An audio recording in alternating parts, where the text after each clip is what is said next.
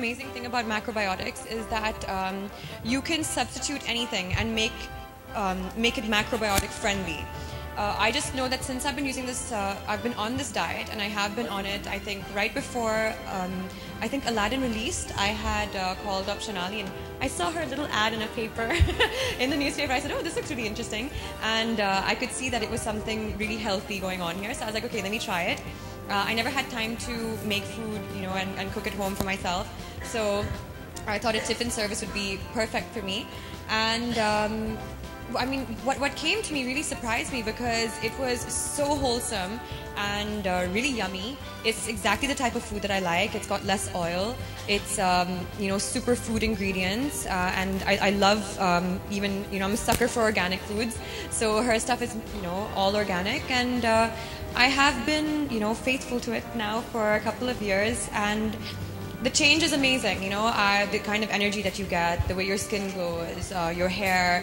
A lot of people always ask me, you know, what products do you use, or what do you do for your hair? And the two main things I usually recommend is exercise, yoga, and macrobiotics, because these ingredients really help in a big way.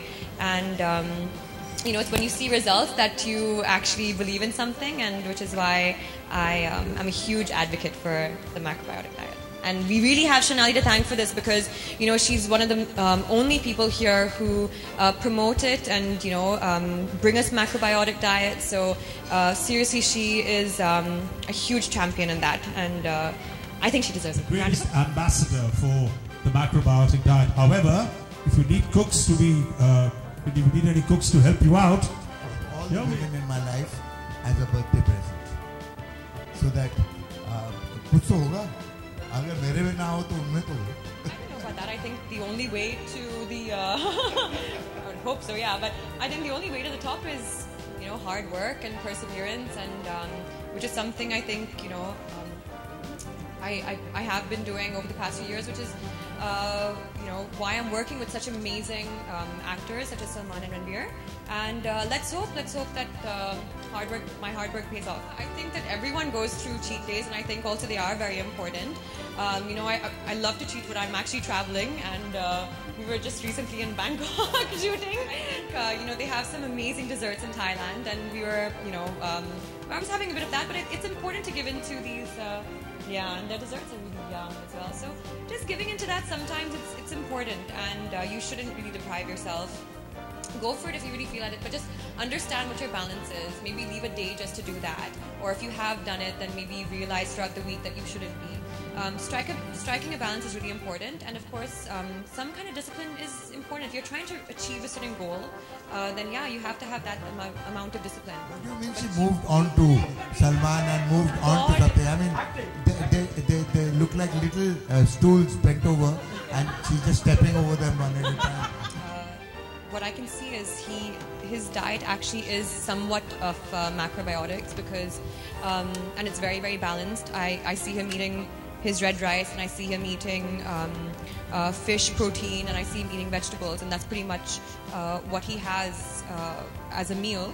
So that is actually very macrobiotic, because it's about having your balance of carbs, proteins, and vegetables.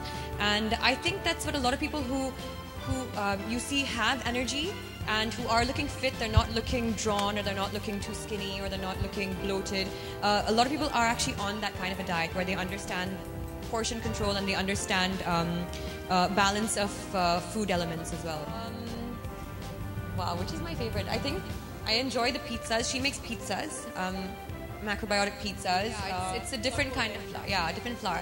Also, I think just the you know, there's a spaghetti with meatball, but actually it's not meatball, it's soya balls, and I mean, that's also delicious. I mean, you know, the amazing thing about macro is that there's so many different cuisines that you can have and enjoy macrobiotics in.